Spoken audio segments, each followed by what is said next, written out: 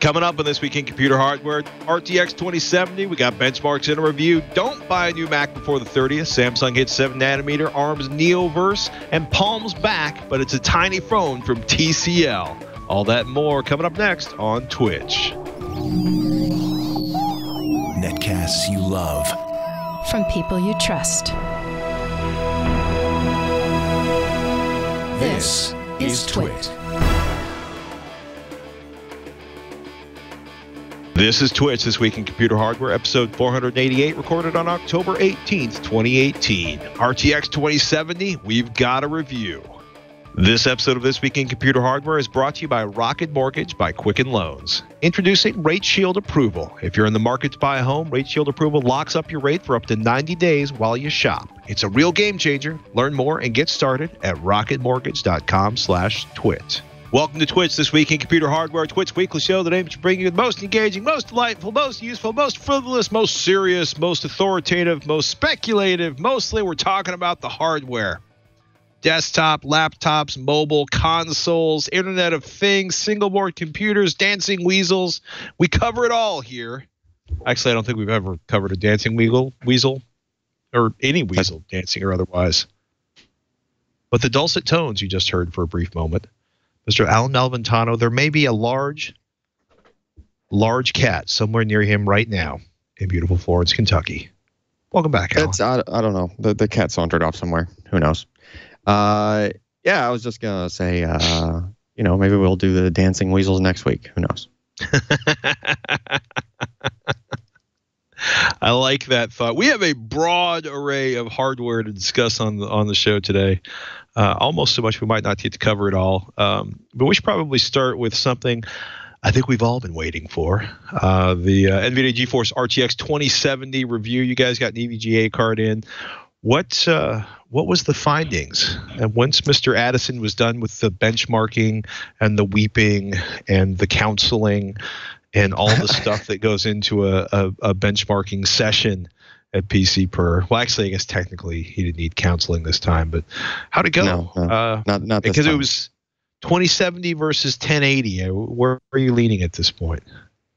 Yeah, because that's kind of where we've been seeing them fall, right? Usually the new generation, you go one rung up from the previous generation on that line, and that's kind of your starting point of where you'd kind of expect the performance to sit. That was the case here, and then some. We were seeing like probably 5 or 10% better from the 2070. That's on top of a GTX 1080. And that's just, testing various titles, just various current game titles. We tested at 1440p and 4K. It's funny, even with this kind of a lower end card, you don't really need to, if you go down to 1080p, the card's just going to scream. So definitely playable with games with decent settings at 1440p, and you can even get upwards into the 4K range depending on what you're playing and where you have your settings setting. So the interesting point here is that of the prices that we've seen for the 2000 series NVIDIA cards, they did this at their launch. They had Founders Edition cards, which were $100 or even $200 above what the standard price for the cards should be. But we haven't really seen any cards hit the standard prices from, for example, 2080 Ti's or 2080s. However, for the 2070, the first card we reviewed is this EVGA card. I believe it's a Black Edition 2070. Is actually selling for $500, which is I was going to say that's the price it was supposed to launch at, right? No, I'm with you. I'm up on Newegg, like EVGA, Asus, MSI, Gigabytes, all have cards at $499.99. Right. There's a couple more expensive cards out there, but you can actually buy the cards at the price. Yes, you can buy the cards at the price. That's good, right? It is still, you still have to take into consideration that, it's been a couple of years, and at that particular price point, we're still kind of getting this amount of performance, right? Because if you think back, the 1080, which is what we're comparing this card to, that went for around $500. So that part of it is kind of disappointing, but it is what it is. That's kind of the whole graphics card landscape right now, partially due to Bitcoin, and I guess it's mainly due to Bitcoin still.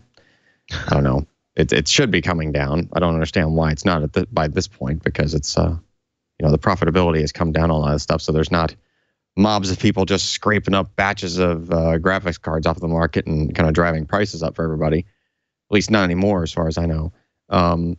Either way, you have decent cards at decent performance levels at the price point of $500, and for the RTX cards in particular, even though it's all the way down, a few rungs down from the top of the line model, this card does still have the RTX cores. It does still have Turing. Granted, it's a smaller one. It will still be able to do ray tracing in some way, shape, or form once supported by titles that come out. So you still have those extra bells and whistles that you can't take advantage of yet necessarily, but they're there. So right. Between that little tidbit, the performance gain over a 1080, the price being reasonably close, I'd basically say, if you have a 1080 or even a 1080 Ti, don't run out and buy an RTX card. Not yet. If anything, give them a little more time to come down in price. But if you're in the market for a graphics card right now, and you're okay with this particular performance level, which is really not too shabby at all, then it's probably worth considering going this route, 2070 route versus going after a 1080, which would probably be close in price. But you wouldn't get those extra features that might give you a more enhanced experience, moving forward with some future titles. I was gonna say it's interesting to watch some of the. It's interesting to watch. I'm up on Newegg, and I've been waiting to buy a card, and I need a card under 215 millimeters for a particular build, and the number of cards available has been literally in the last couple of weeks has started. There's now less than 6 cards available that are like a 1080, a 1070, or a 1070 Ti that are under 215 millimeters. The prices have dropped a bit, and I think certainly with some of the more obscure cards, I think they're finally running out of starting to run out of inventory, and it's going to be tough to find some of these cards soon, the previous generation, which I suppose is good. I mean, I'm just thrilled to see the GTX 1070 actually selling for the launch price. I just need one that's 50 millimeters shorter. Yeah. So I was happy to see that this particular card is a actual 2-slot card. Third-party card, because what we've been seeing from the 2080 Ti and the 2080s that have been coming out, they've been these 2 and 3 fan sort of monstrosities, if you will, that are 2.5 to 3 slot width, which is just kind of up there, especially given that the power draws are similar to what we were seeing from cards in the previous generation, and you had 1080 Ti's that there were plenty of them that were not 2.5 slot cards, and we're still able to be very good cards, like a EVGA FTW3, for example. Triple fan card, decent size card, but still only 2 slots, right? So I'm glad to see 2 slots here. This card isn't too large, although they actually EVGA did extend the reference PCB a little bit, as you can see right there. The card design of the heatsink portion kind of extends another few inches past the tail end of the card, and that's just to help it with with cooling, and even overclocked. First of all, we saw decent clock rates. Most of these Turing GPUs, it looks like most of them just like to go up to 2 gigahertz, regardless of 2080 Ti all the way down to, in this case, 2070. It's just you have fewer cores that are going that fast, but all of these cards, generally speaking, seem to be comfortable pushing close to 2 gigahertz clock rates. But this particular card, because the power consumption is lower. It's only around 180 watts, I believe. It's like 170, 180. Temperature stayed around 60 C, maybe 65 C. So that's not the point where the card's going to start pulling back on you. So in other words, it just comfortably runs close to 2 gigahertz and probably just do it all day, really. So, good on it there. And yeah, I mean, and there's also this new, I forget the name of the NVIDIA scanner. That's their new kind of overclocking mechanism, like automatic overclocking mechanism that EVGA Precision X and MSI Afterburner and all those the different sort of third-party utilities are able to trigger this NVIDIA scanner mechanism. And I think you let it sit for somewhere around 10 minutes, and it comes back and it's kind of figured out its overclocking curves in an automatic fashion. And it gets you, actually these results that we were just showing on the screen, those were the result of the NVIDIA scanner. That's kind of all that Ken has been doing lately. You just kind of just hit the overclock button and don't sit there and try to do a bunch of trial and error. I'm sure we could squeeze more out of the GPU doing that, but the NVIDIA scanner is pretty good about getting you close to the threshold, but not really pushing past it, because it's actually going to be a little more conservative over what you might get out of a manual overclocking session with trial and error, because it's doing a computational workload. It knows the answer to the math it's trying to do. So it does this math. If it gets the right answer, okay, now maybe I can push it a little higher. So that's the sort of thing where it'll be a little more sensitive, where even if like one bit goes the wrong way, then this thing is going to, not come to the correct conclusion, and it's going to back itself off a little bit from that point, just automatically, as far as the overclock goes, versus your typical manual overclock, where you're only looking for graphical artifacts that make it all the way to the screen and, crashes and whatnot. You might actually push it a little bit further, but, there could be other instances or different games that might actually cause that overclock to be unstable somewhere down the line. So I just think you're a little safer, maybe not safer, but just convenience-wise or stability-wise, just going with the NVIDIA scanner and sticking with what it gives you. You might be able to get a few more percent out of it, but you're kind of diminishing returns on stability once you're kind of pushing the bleeding edge there. But yeah, decent GPUs for $500, which I know it's still kind of up there. I know we're missing the super budget stuff, but if you're really on the budget, I would imagine there's probably people starting to sell GPUs from the prior generation. And if you were really, really worried about budget, go for one of those. If you have a GPU that's several generations old and you're just trying to look for a stopgap. GTX 1080s, they're down under $500. I'm trying to find like the least, it's, on the upside, at least you're going to be able to get a 1080 or a 1070 Ti for less than what you would be paying for a TX 2070 at this point. Right.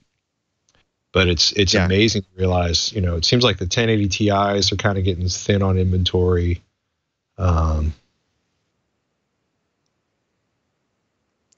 why my take on it is kind of, like, it's only it's not that much difference cost wise going between those prior generation cards that perform equivalent to this card.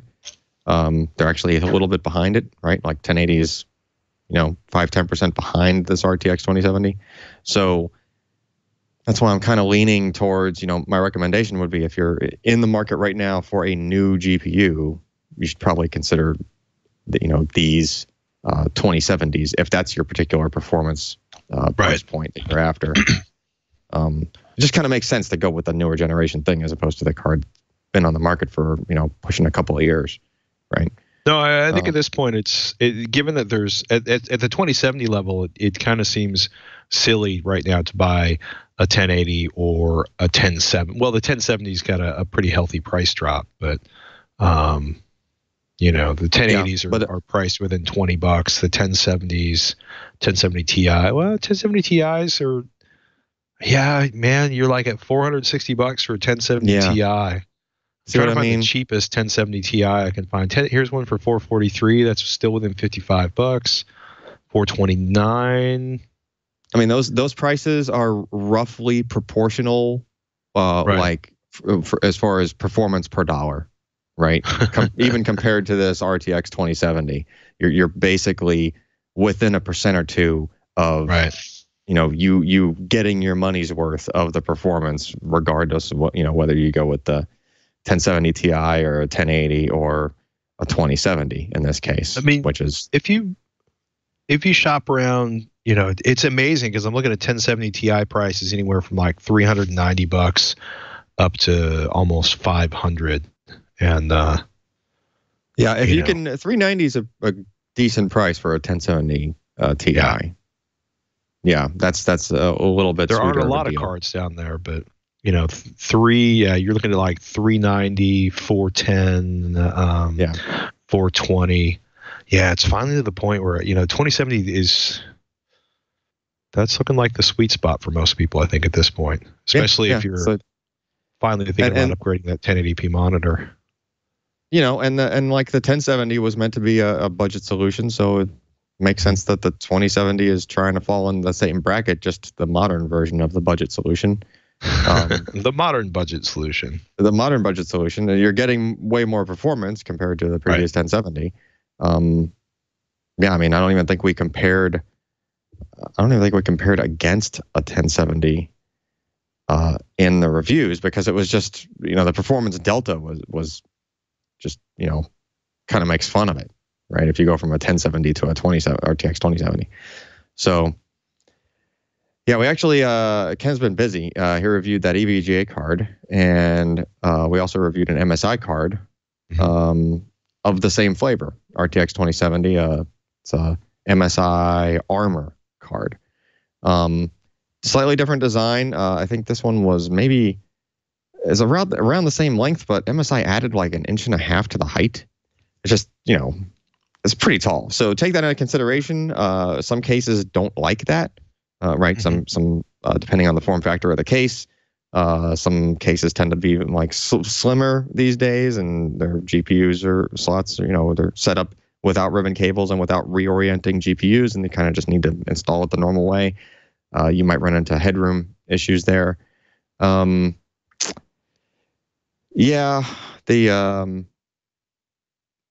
far as performance and everything else goes, the EVGA card we just talked about is not overclocked at all out of the box, which is kind of not typical for like an EVGA Black Edition card. Usually they add like at least a few megahertz of an overclock over like the base. Sure. In this case, things are a little bit kind of reorganized or rearranged the way NVIDIA did this. The NVIDIA Founders cards have a slight overclock from NVIDIA, which is odd because that's the reference card you would consider, or the reference design. So you'd figure that would be the reference, but no, those are actually a little bit boosted, out of the box. The EVGA card was not boosted out of the box, but again, it's trivial to overclock these things now with the NVIDIA tools kind of built into the architecture to do that. Right. This MSI card comes again, same price, same even $500. Slightly larger card. It is not the reference PCB design. This allows MSI to dial the power limit a little bit higher than the reference design, which let them overclock it a little bit, base clock wise, from like your base overclock, if you will, straight from them. And then if you do want to get into overclocking it on your own with the NVIDIA tools, or even manual overclocking, just by using the built-in automatic overclocking, Ken got a little bit more out of this one than the EVGA card. Cool. So realize this is the same GPU. It's just a slightly different PCB design. And I think it wasn't a huge difference, but we got to like an actual 2 gigahertz, not like just under it. And it was very good at holding that frequency. Actually, I think it's the next chart down. There you go. So blue line just riding 2 gigahertz even. Temperatures were a little higher, kind of understandable because the fan design is similar to EVGA's, but this card is drawing like maybe another 10 or 15 watts. So you're just going to end up with slightly warmer GPU, but not warm enough to where it has to start pulling back on its clocks. So and we found that being the case for most of these Turing GPUs, just generally all the way across the range. 9 times out of 10, it doesn't ride. The card does not ride the temperature limit. Typically, the fan design, even from the founders cards, since they're now twin fan designs and not the older blower designs, the cards usually have no issues with temperature. It's just riding its power limit. Basically, it's pushing as many electrons through the GPU as NVIDIA has deemed safe, without potentially, eroding transistors and silicon in ways that might make it so that the card doesn't last, how long it should last, right? Granted, GPUs don't like fail left and right necessarily, and usually when they do, it's some circuit outside of the GPU. I don't think I've ever seen a GPU fail where it's actually the silicon failed, but that's probably a result of both NVIDIA and AMD preventing people from going crazy with how much juice they pump through the GPU itself, right? Usually what fails is just surely one will fail. You'll have a silicon fail at some point. I'm sure. But usually whenever we see these cards fail, there's usually some obvious evidence of the failure, and it's usually some power circuit that's outside the GPU that just got toasty and charbroiled and let the magic smoke out. It's usually what happens. Usually. So yeah, I mean, two good examples of RTX 2070 that we've looked at. I don't think NVIDIA sampled many of the founders versions of those. They do sell them. They sell them for $100 more than these, which is kind of like, why would you buy that when you can just spend $100 less on something that's already a budget thing that you're trying to save some money on? Right. So my recommendation would be take a look at this MSI one or the EVGA one, and you're going to get very similar performance, especially when overclocked. They're all going to be very close to the end result of an overclocked Founders Edition, as an example. It's probably going to perform very similarly. So yeah, good stuff to consider. It's just hoping prices come down. I mean, we got holiday stuff coming up, I suppose. We need some shorter cards. We need some shorter 2070s, damn it. we do. Or even 2060 if that happens. I don't know. I have no info on it either way, but I would imagine at some point you would have an even lower power version of this that probably performed as well as a 1070. Right. Just follow the same trend, right? Interesting to see. Yeah. Yep. Oh my goodness. While we're moving from fact to rumor, or from testing to rumor, Apple sent out media invites. New York City, Tuesday, October 30th, Brooklyn Academy of Music at the Howard Gilman Opera House, an October event. Basically stuff that wasn't at the iPhone event in September, 10 a.m. Eastern Time.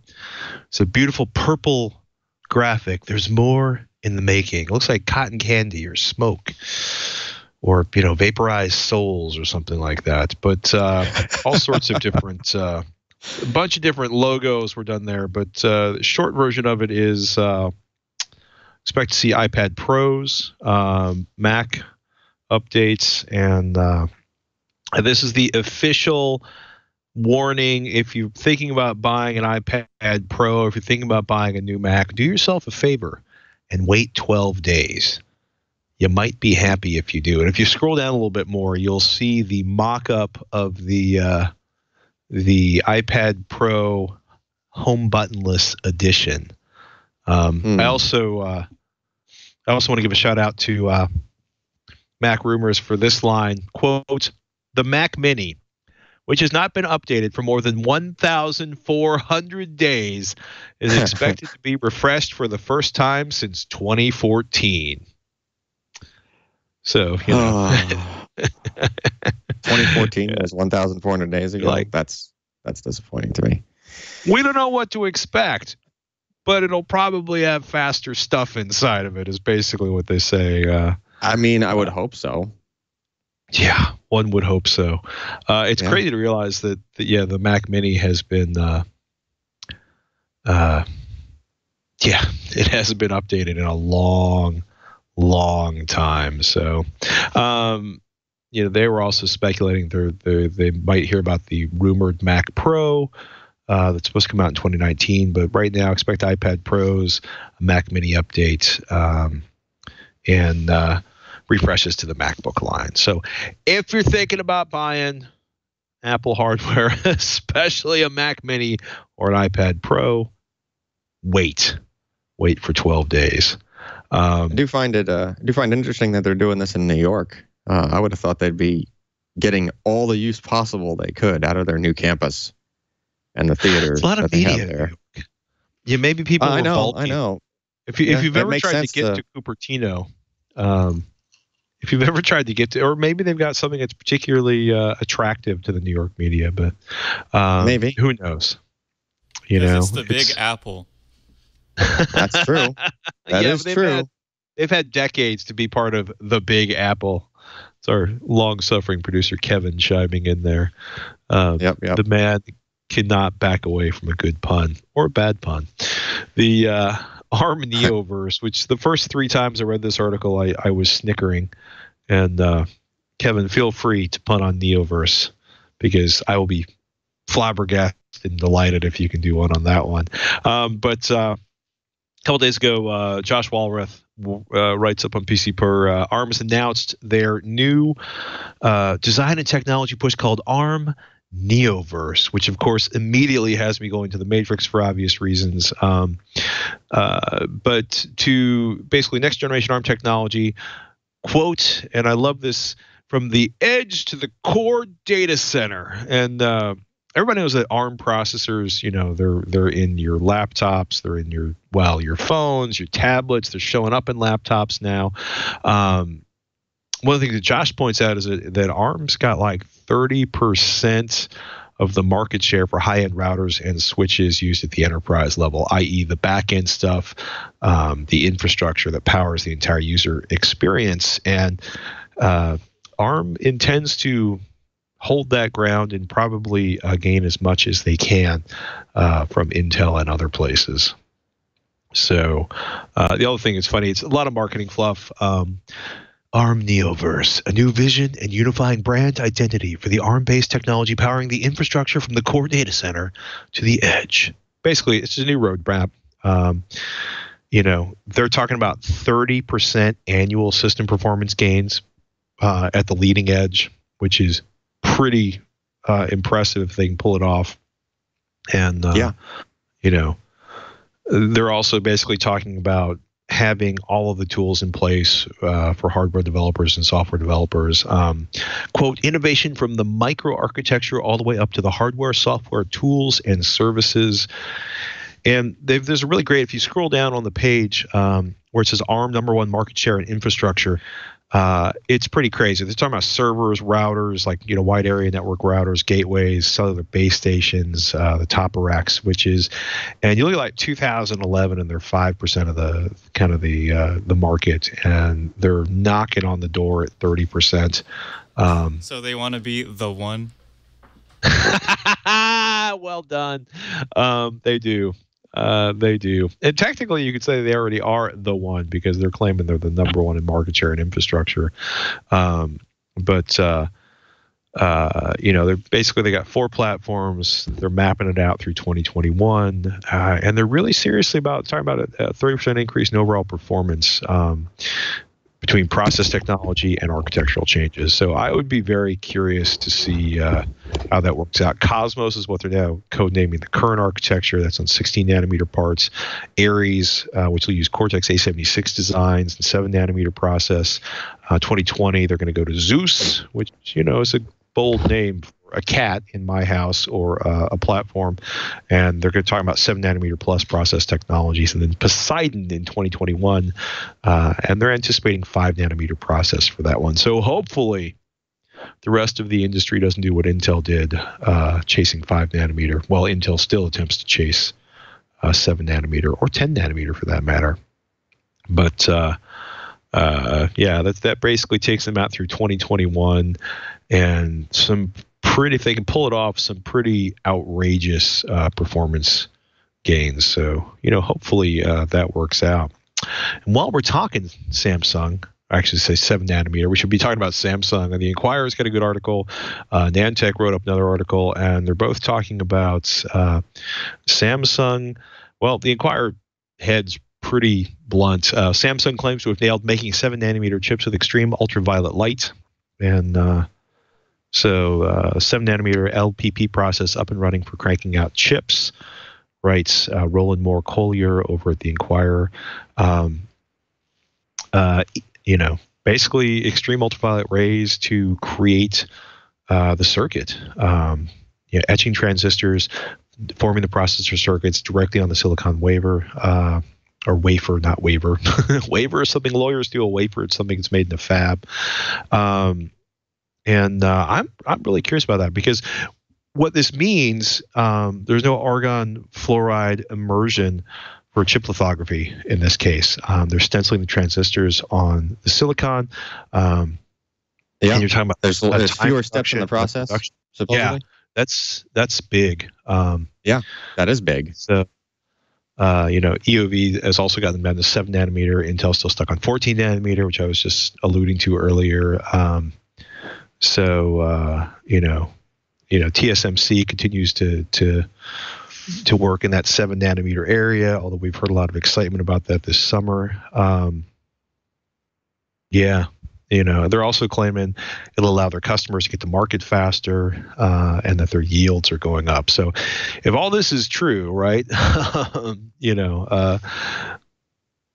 faster time to market, better throughput, requiring fewer layers, higher yields. That's good, not just for chip basically chip designers, but also for consumers, because all those things should reduce the cost and increase the frequency on the products. So, yep. Not going to be going after Intel or AMD in the PC processor area, but this is good. This is a good thing. And, kind of another Billy Tallis and Enhan Shailov over at Nantech also talking about what's going on, and talking about the PPA improvements and the new process technologies. And it's pretty crazy, right? Samsung Foundry, they're not revealing who their first 7LPP partner is, or their customer is, but it's crazy. Like one of the slides in the Samsung from the Samsung deck that Nantech references, they're talking about 7 nanometer FinFET EUV 2018, 5 to 4 nanometer FinFET EUV 2019, 3 nanometer in 2020. So I'm very curious about this. 20% fewer masks in the production of the chip. It's pretty crazy to look at this. I'm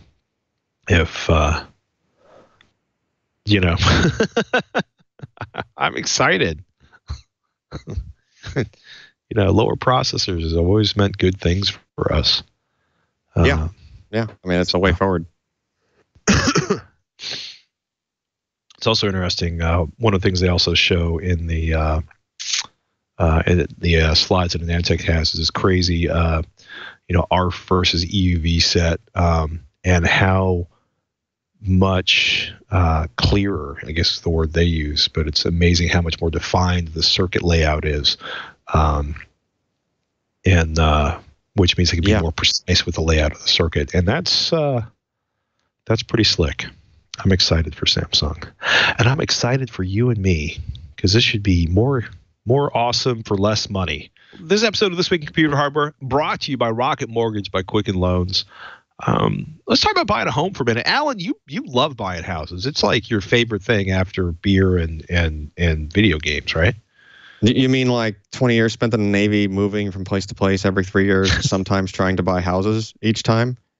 No. I mean, it was, you ever think about interest rates? More than I want to, ever. You ever worry about interest rates going up? Yeah. Yeah.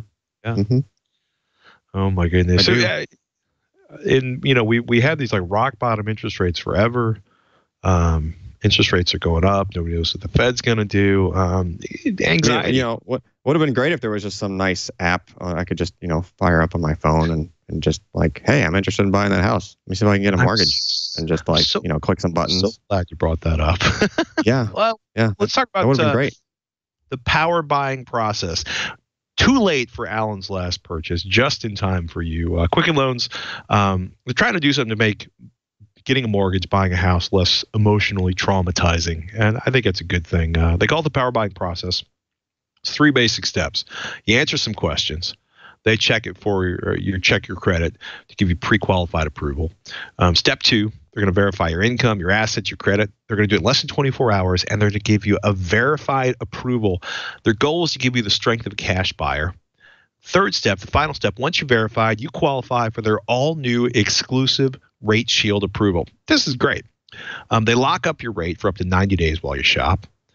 If rates go up, right? Rates go up, they're going to hold your rate at the same. But if rates go down, they will drop your rate to match the lower rates on the market. It's a win-win situation. Doesn't matter. Rates go up, they'll hold your rate. Rates go down, they'll drop your rate. It's the kind of thinking you'd expect from America's largest mortgage lender. To get started, go to rocketmortgage.com/twit. Rate Shield approval is only valid on certain 30-year purchase transactions. Additional conditions or exclusions may apply based on Quicken Loans data in comparison to public data records. Equal housing lender, licensed in all 50 states, NMLSconsumeraccess.org number 3030. That's rocketmortgage.com/twit. And we thank Rocket Mortgage by Quicken Loans for their support. Whisper mode. I had to talk about this. ALEXAs going live with Whisper mode. Something that they teased at the event last month, but they announced all of the products. I would also like to point out we got a couple of great emails on TechThing from people who are visually challenged or have visual impairment, and for them, the idea of a microwave that they can talk to is a game changer, because microwaves are notoriously difficult to deal with if you're blind.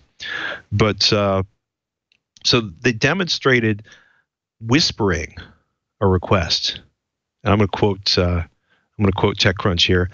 They demonstrated how whispering a request like play a lullaby to Alexa would trigger the voice assistant to respond in kind. Whisper mode officially going live, rolling out to users in the U.S. And the idea is that you don't have to be like, ALEXA, please make me a sandwich. You can whisper softly to Alexa in the dark, which could be really creepy, depending on who you are, what you're saying, and who can hear you. But I thought it was pretty cool, having raised children, and, I would be terrified to have, play a lullaby and have a oops, sorry, did it twice. ALEXA turn around and respond at the normal volume, waking up the child and causing me to weep softly in the darkness. But the idea is giving ALEXA a little more awareness of what context it's being used in. I think it's an interesting step. I'll be very curious to hear how it works in the field, and I'm very, very, very, very curious about that one. So. It's cool. So keep an eye out for that. Try whispering to your ALEXA. I guess you have to kind of be close. Well, yeah. Just like lean over to it. Yeah, so what about this Palm? This fascinates me. So Palm basically got subsumed into HP. It got spun back. It basically got shut down at that point. They did a couple models. TCL bought the Palm, basically branding rights. And if you've ever been in Best Buy or Walmart, and you see, my personal favorite was a Polaroid DVD players like 10 years ago, or Westinghouse doing LCD flat panels, and basically zombie brands where the brand is gone. The company is gone, but somebody bought the rights to the brand because it's familiar. People, oh yeah, I used to love my Polaroid camera. I'll try a Polaroid television. It's probably not going to be as satisfying as a Polaroid camera, but they've got your money and you're out the door, so they're happy. This I'm a little less concerned about because I've been really impressed, as has everybody, with TCL's television in the last couple of years. Thing's supposed to be about the size of a credit card, is what Ars Technica is writing on this. And it's tiny. Android 8.1, not Palm, so don't worry about the fact that there's no operating system or developers anymore. So it is an Android device, 3.3-inch display, 3.8 by 2 inches in total. It's tiny. Qualcomm Snapdragon 435, 3 gigs of RAM, an 800 milliamp hour battery, USB-C, awesome, Wi-Fi, Bluetooth, and LTE. I think this is really cool. Whether or not it's usable, I think Josh wrote this up on PC Per, and he was like, kind of like, it's not going to have the power to do things. I'm like, I think it's got plenty of power as somebody who runs a mid-range Android phone right now. Whether or not the screen is usable and what it looks like, I'm really curious about that. But they've got like offices in San Francisco. The Palm literally is what the name is. I'm really kind of curious about that one. I'm also really curious what a 3.3-inch screen feels like. That's really small. It's really, really, really small. I'm like trying to remember the size of the screen on my wife's iPhone, and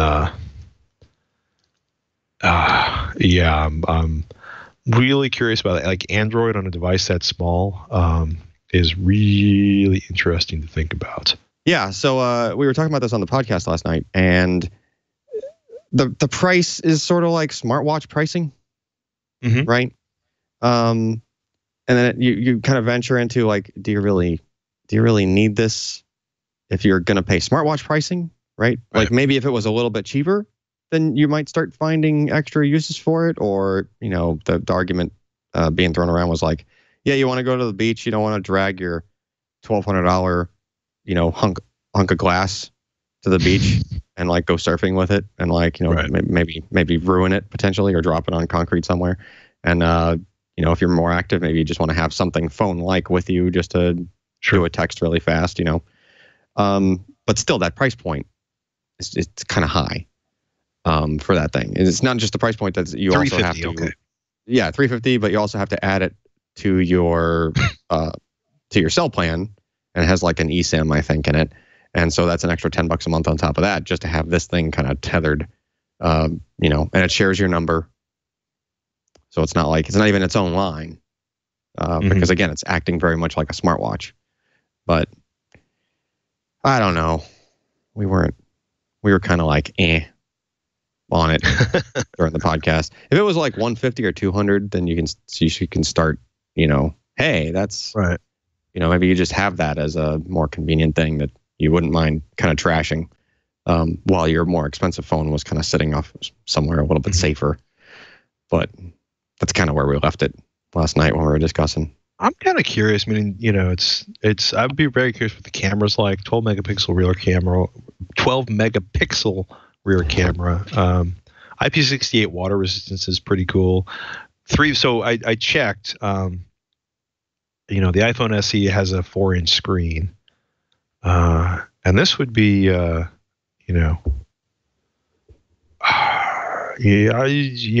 considerably higher resolution.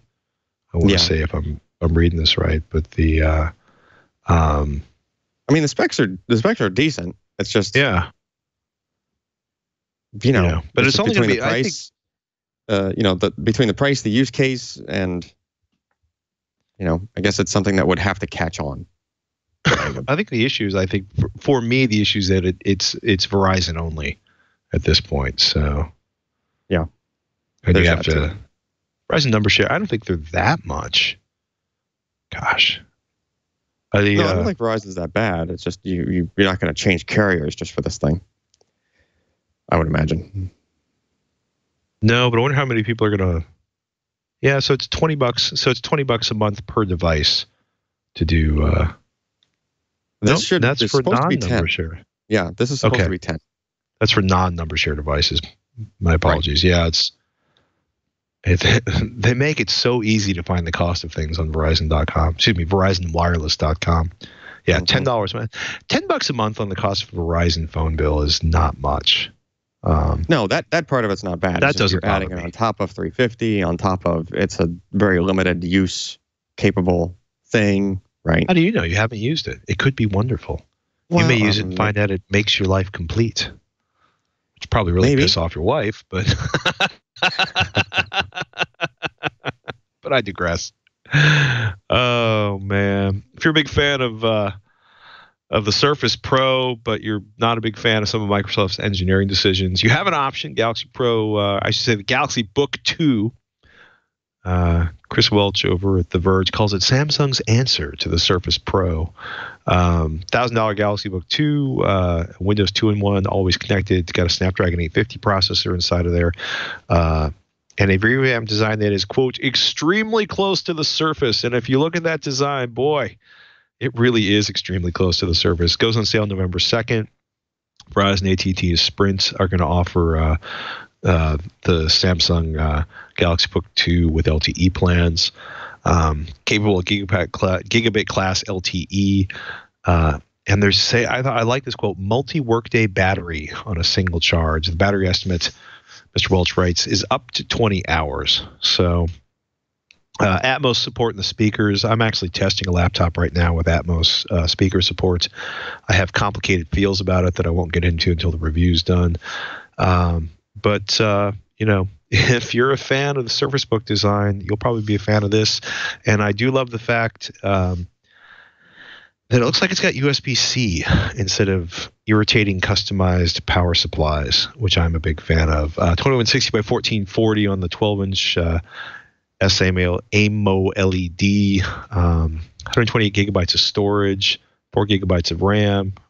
It is an ARM device, so it is out there if you are looking for something that is not a Surface.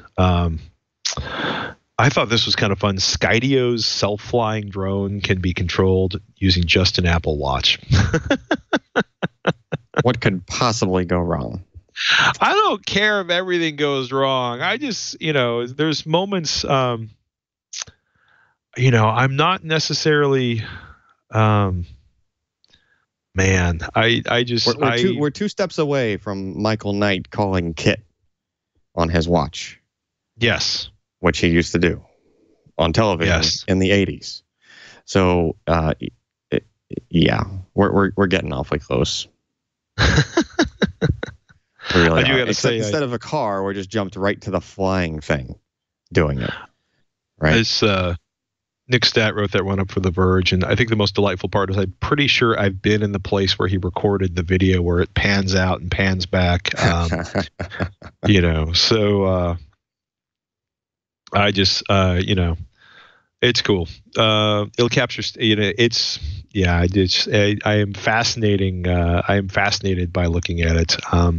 It's not cheap, right? It's a $2,000 drone from Skydio's website or from Apple, but I just found it deeply fascinating.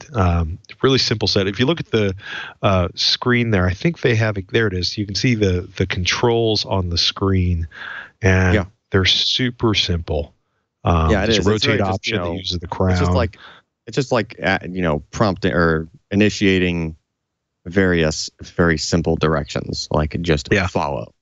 Yeah, right? And it avoids it avoids obstacles. So he basically ran it up. All he had to do was sort of did this pull away, and all he had to do was scroll on the phone. The drone shoots out.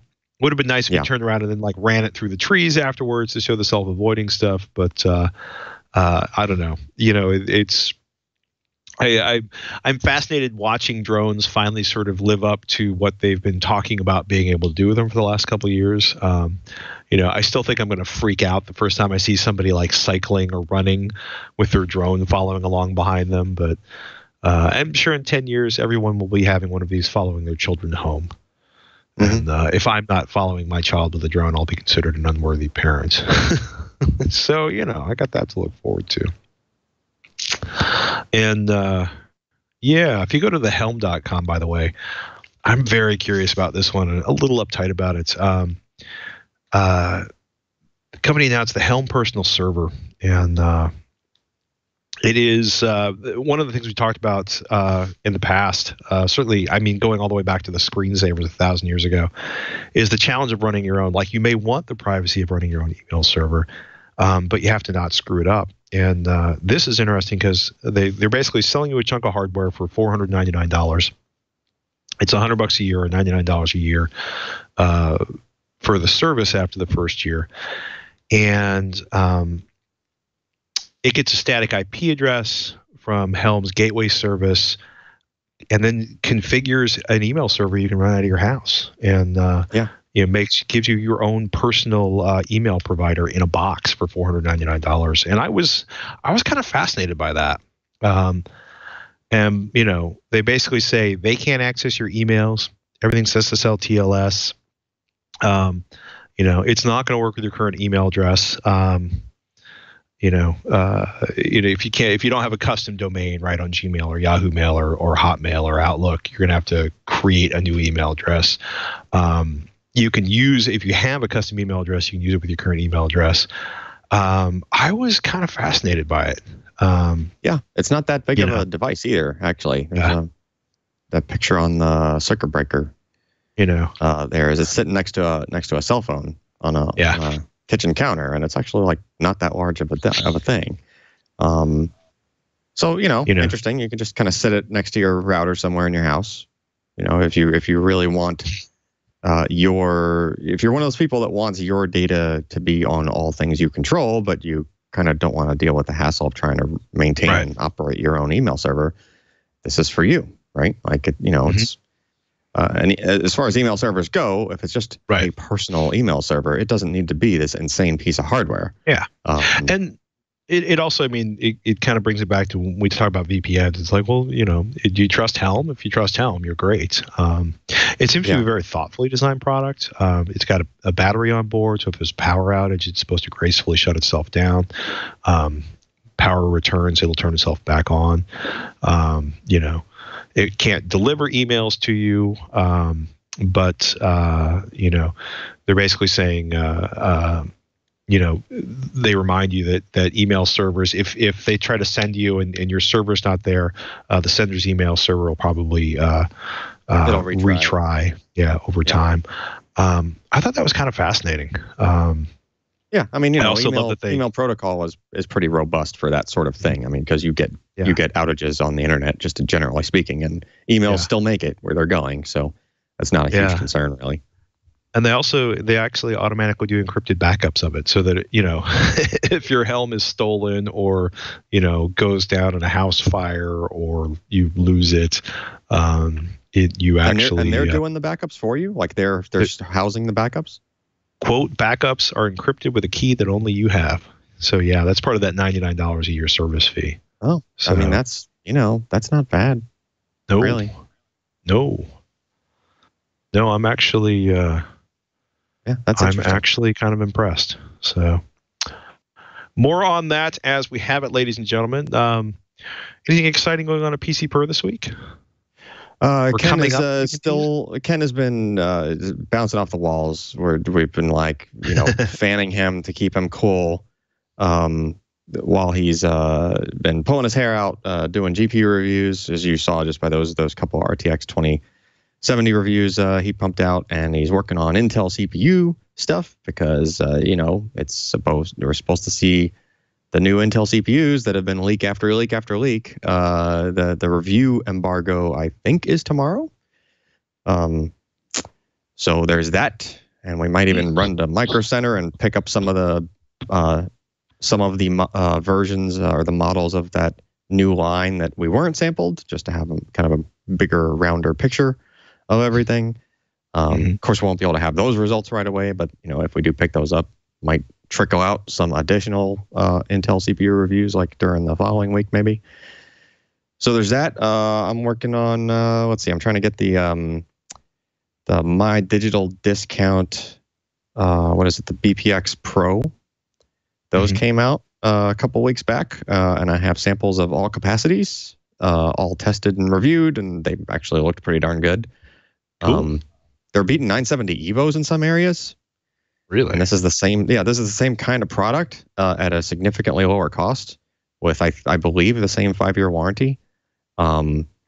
And just kind of taking 970 Evos to church in a couple of results, which was impressive, especially given the price. So yeah, I mean, this is good stuff coming as far as starting to see NVMe SSDs start encroaching into what was not too long ago SATA SSD prices.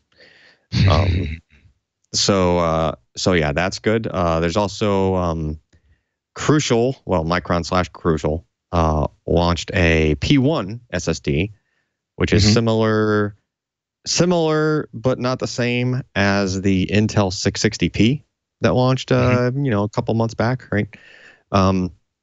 Silicon motion controller. The idea is you're trying to do a cost-effective, decent performing SSD, similar to that BPX Pro we were just talking about. But in this case, coming from Crucial, with their name on it. The Intel part, the 660p, it was supposed to launch in like 2 or 3 different capacities and everything, but we've only kind of seen it spotty. Like I think only the 1 terabyte model's been commonly found, but like the 0.5 terabyte one and the 2 terabyte one's not anywhere. So this P1, we'll see if that kind of stays, on the shelves a little better, or it gets stocked a little bit better, and hopefully for similar prices as the 660p. I think that's part of the reason you couldn't find a 660p anywhere, is because the prices were pretty darn low, for those parts. And then wherever you could find them, it was over the MSRP.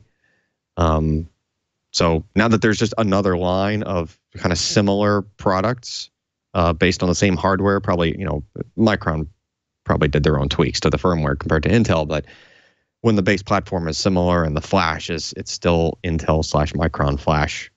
It's the same flash. Speaking of which, something broke about, I think, 10 or 20 minutes ago while we were talking. And that is Micron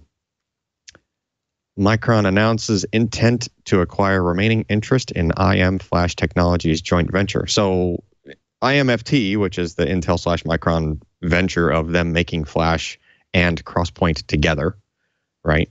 That's been going on for I want to say a decade or close to a decade now. It's been many years that venture's been going on. It's been recently announced that Intel and Micron were going to part ways. And it sounds like, I don't have all the gory details, but it sounds like Micron wants to buy out Intel's part of the development related with probably in particular Crosspoint, because they're talking about Crosspoint a lot in this announcement. I'm not sure how that works as far as maybe they just don't want to have to pay royalties on Intel's portion of, because it's sort of a 50-50 thing, right? So maybe they want to be able to, I think both companies can still continue developing. It's just that they're not sharing anymore. And maybe there's some kind of IP thing that they need to get sorted. So they want to buy out whatever that kind of interest from the other side is, to be able to, I don't know, I would imagine have some more freedom in the development of it moving forward. It's interesting that Micron is harping so much on the Crosspoint part of it throughout this press release, because up till now, have you heard anything about any Micron Crosspoint SSDs? Not really. Right. Micron's been the company that has demoed some things at Flash Memory Summit. They were one of the first to have a prototype, and they're like, hey, here's Crosspoint, here's how fast it actually works when it's plugged into a computer. But Intel's the one that's shipping, right? They're shipping Optane memory. Optane is the name, Intel's branding for Crosspoint. Crosspoint enabled devices, or devices that have Crosspoint installed in them. And there's an awful lot of Optane SSDs coming out of Intel. I mean, I think just in one quarter, they shipped 1 million Optane memory parts. That's just the caching thing that is not necessarily super popular, but apparently plenty of OEMs were putting it in systems and accelerating hard disks and whatnot with that tech. And then there's also the 900p, 905p. There's a bunch of enterprise parts as well using Crosspoint. So Micron's not shipping any. So it's like, what are they going to do? And in this press release, they talk about late 2019. So maybe Micron's just kind of been holding back and letting Intel, do the big push and the big, try to sell Crosspoint in devices. And in some ways, I can see it's kind of a smart move for Micron because they can just kick back while Intel's doing all this legwork educational-wise, trying to, because that's been a big hurdle for Crosspoint is how do you show people that it's actually faster, and in what ways is it faster, and how does it actually benefit you in a system compared to just using Flash? Micron can just kind of kick back, let Intel, do all that in education, and then enough people will probably already know the strengths of Crosspoint. By the time Micron goes to ship some parts using it, everybody will know, hey, those are pretty good products for whichever specific use cases people have started using them for. So interesting there. I'll probably post something up at PC Per about it once I can wrap my brain around this press release a little bit better. I was trying to skim it while we were talking about other things, so I will. So I was excited to have that it. stuff sneak in. Yeah, it totally snuck in like right while we were talking. So figured worth mention before we and maybe me or Ryan talk a little bit more about it next week if we have some more detail. Sounds like a plan. Shannon's got a review of Dell's XPS 139370. That's the developer's edition running Ubuntu Linux. It's nice to see Linux once again on a premium laptop. I put a 400 gigabyte SanDisk micro SD card in this Motorola G6. If you're wondering if that worked, go over to techthing.com. We also talk about Wi-Fi 6 and 5 and 4, but mostly 802.11ax. Which promises the world, much like 802.11n did. I was also laughing because the numbering scheme for me is highly amusing because, if as the numbers, it's one higher, that's better. And I'm like, 802.11n wasn't better than G for most people, at least until 802.11ac came out.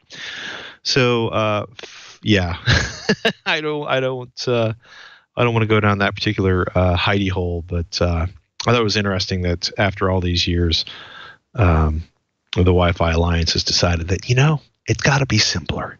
People should just know.